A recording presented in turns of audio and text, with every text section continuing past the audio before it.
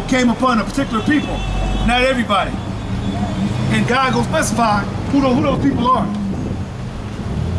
Hosea 4:6 said, my people perish for lack of knowledge. Amen. Because thou reject knowledge, he's going to reject thee. That we shall be no priest to him. Meaning, we wasn't going to be the ones that was going to teach the others. The priests were like the Levitical priests. They were the lawyers of the tribes. And they were the ones that did the blood sacrifices for sins.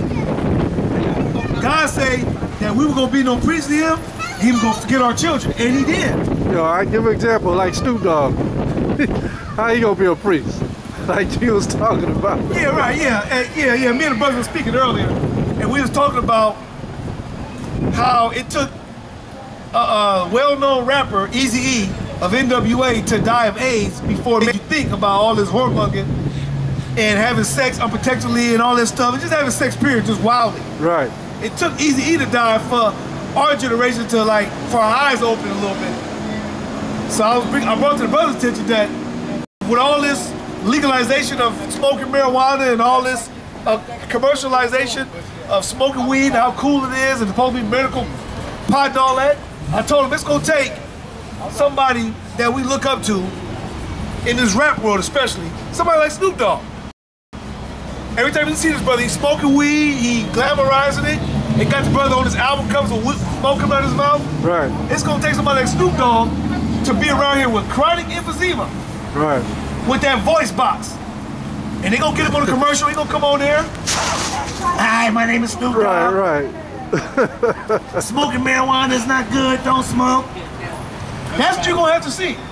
Before some of y'all see that smoking is not good for you. Right. And it's totally against God. Right. God is not with that. There you go. Medical marijuana comes in the form of eating, chewing. Not smoking. You're not supposed to roll up and put it. And when your body cough, that's your body trying to tell you that something ain't right. It's rejecting whatever the hell you're doing to it. Right. Hey, when I seen him about a year ago, he was like a pole, man. Yeah, He's so skinny, he didn't even look healthy. And that's another thing too. Smoking weed, from what I knew when I was younger, when I tried it, it give me the munchies. It made me want to eat. Snoop Dogg ain't no bigger than one of these lipos, man. So I don't know what the hell the weed doing for him. Because the damn sure ain't giving him the munchies. But what they doing with that is keeping our people in a comatose, like we spoke about earlier. A lot of our people who are using that, they like property owners, for example. Some of our people who have property, right? They slip around and start smoking there when they get addicted to it. Before you know it, they be forgetting to pay their rent, right? Forgetting to pay their mortgage, right. They ain't got to drive to get up and go to work, right? You know what I mean? Lose your job. It's like a domino effect, right? And that's what Esau want. He wants the people to lose all their property, so we have no economic power. Period. You got to understand something. How did you go from being the greatest people on earth to the very bottom, man? That's in the scripture. Matter of fact, I'm sorry. What you got out? You know, it's funny though. Even behind you, you got graffiti, right? Right. When you look at our people, we're the ones that started the graffiti. You know what I mean? We said that today. All right. We're the ones that started the graffiti. When you look at when you go into Europe and you go over to Poland and all those places, we got our forefathers painted on those buildings. You know what I mean? Yeah. I saw that. Yeah, I got that book. Right. That book called? I forget the name. Yeah. I got it at the house. But we was painting images. Even when you go into the catacombs, you see all the images on the wall. That's basically it's a form of graffiti. I wonder what's graffiti mean. I wonder what's the root word of graffiti. I don't know, but it's probably a Greek word or something. Probably. But that's all you see. You go from every city, you see graffiti, and that's coming from us. Hey, my brother, let me ask you a question. According to the Bible, I'm assuming that you believe in the Bible. Right. According to the Bible, do you know who you are? Because all nations, okay, which is true. Okay.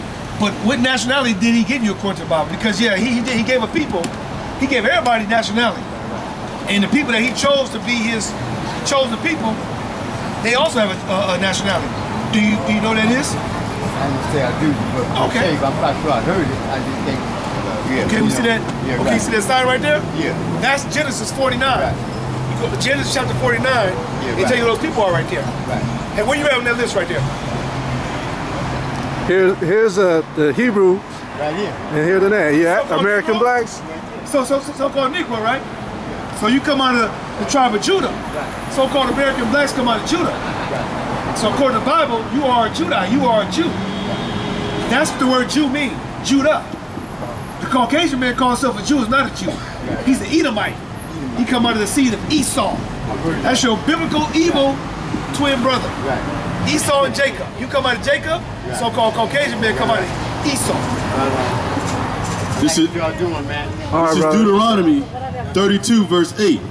When the Most High divided the nations, their inheritance, when he separated the sons of Adam, he set the bounds of the people according to the number of the children of Israel. Brother. That's right.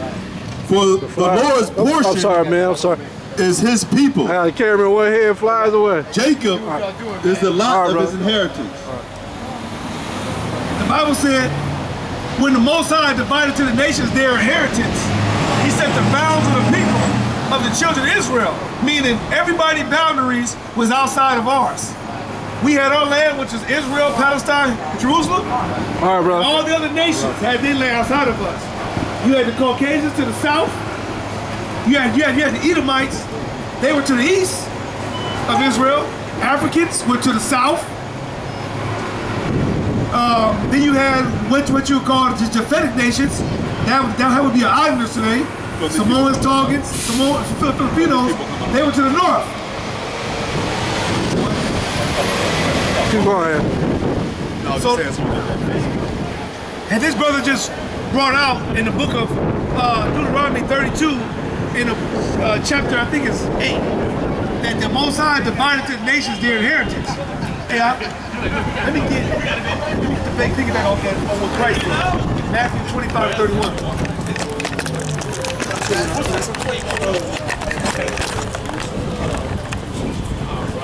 Okay, hold that. That's good. They're recording, guys. It's all right. Oh, my bad. Sorry, guys. Sorry. It's all good. That's all right. It's all right. It's all good. That's all right. It's all right. No more traffic and everything. The scripture said that the Most High divided to the nations their inheritance. He gave everybody their land. And everybody knew in the ancient time that they stayed in their land. They dealt with their own people. That was something that was known amongst people back then. And there wasn't no argument with that. Now people argue with you when you say that we're not supposed to mix or mate. That's a modern day custom. That's something that America have established. That's not in the Bible. People stayed among their own people.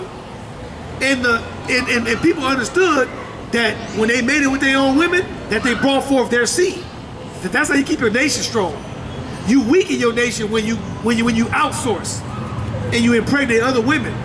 You so-called blacks and Hispanics, you're not supposed to go out and get Caucasian women pregnant, Asian women pregnant. They're not your people. It's confusion. You ever seen a child that's of two different parents? They're confused, man. We not confused. We got Negro, mother and father. So we say we Negro, or we so-called Negro, it just comes out smoothly. I don't gotta say that and think twice about it. But if I had an Asian mother, I probably wouldn't want to say that, because I wouldn't want to offend her. And I'm just probably be confused as hell anyway. Like Tiger Woods, Kablasian. Tell us Kablasian. It's the book of Nehemiah, chapter 13, verse 23. In those days also saw I Jews that had married wives of Ashdod, of Ammon, and of Moab, and their children spake half in the speech of Ashdod, and could not speak in the Jews' language, but according to the language of each people. And I contended with them, and cursed them, and smote certain of them, and plucked off their hair, and made them swear by God, saying, Ye shall not give your daughters unto their sons, nor take their daughters unto your sons, or for yourselves. Did not Solomon, king of Israel, sin by these things? Stop right there. Wow. And I thought that was Esther. Sin. Go to 1 Kings 11:1. 1 Kings 1. The Bible tells you, the Bible just tells you, and this is the book, it's the book of Nehemiah 13 and 26. It said, did not King Solomon sin by these things? You gotta understand, sin is a transgression of the law. Right. So you gotta break it down. What that mean? Who was given the law? Everybody wasn't given the law. Hey, let me get that. One second, man. We're gonna go back to that. Let me bring this out real quick. Yeah, that's gonna piggyback off of Deuteronomy 32. This is Matthew 25, verse 31. When the Son of Man shall come in his glory, and all the holy angels with him,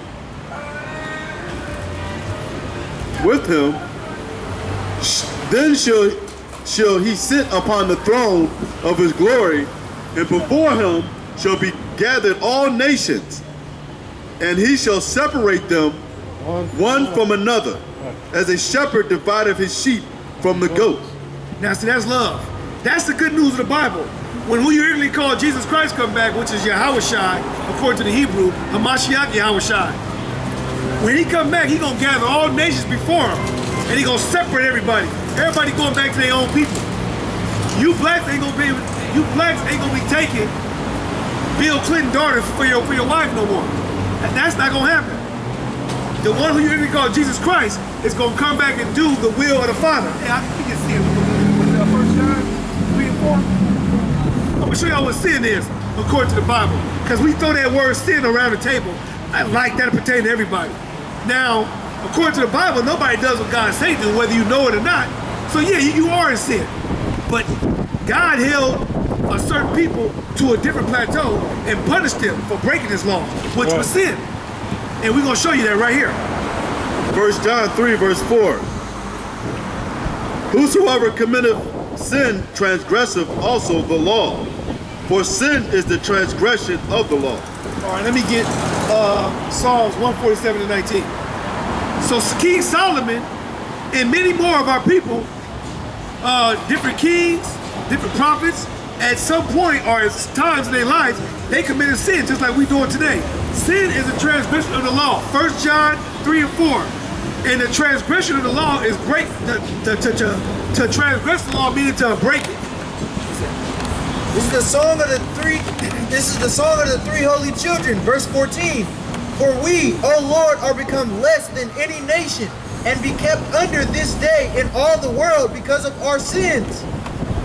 Sin is the breaking of God's law, and when you sin, you got to pay a penalty. Right now, you so-called blacks and Hispanics is paying one of the biggest penalties. No, you guys are paying the biggest penalty out of all people. Nobody has suffered in captivity and for as long as we have as a people. We're going to show you right here who was given the law. In order to break the law, you commit sin. So we're going to see if everybody initially were sinners. It's in Psalms 147, verse 19. He showeth his word unto Jacob, his statutes and his judgments unto Israel. He have not dealt so with any nation, and as for his judgment, they have not known them. They have not known him. These other nations don't know the judgments and statutes of the Heavenly Father, who you call God. He didn't give his law to everybody. He only gave his law to the children of Israel. And when the children of Israel broke his law, which is a transgression, that's when they became in sin. And because of sin, curses came upon us. And one of the curses that came upon us was that we were going to forget who we were. He took your identity from you. There's no such thing of a race of black. Black is a color. My tires on my car is black. And from following the sheep, to be prince over my people Israel. I have been with you wherever you have gone, and have destroyed all the enemies in your path. I will make you a great name among the great ones of the earth. I will assign a place for my people in Israel. There I will plant them, and they shall dwell in their own land.